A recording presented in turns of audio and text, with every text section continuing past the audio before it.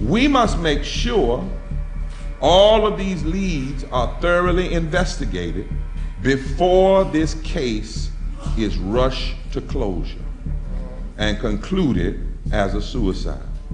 When Mr. Shirley and I met with the district attorney, the police chief, and his entourage, my first question to the district attorney was, what is your protocol for investigating this type of incident and this type of death? And he said, there is no protocol.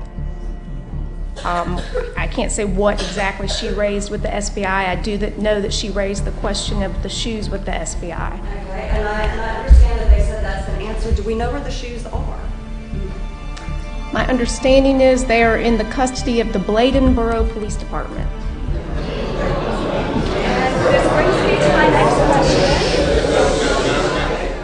You know, I don't want to wake up tomorrow and hear on the news another young man, white, black, killed or murdered, anything like that. It's hard and it's heartbreaking. I have kids myself.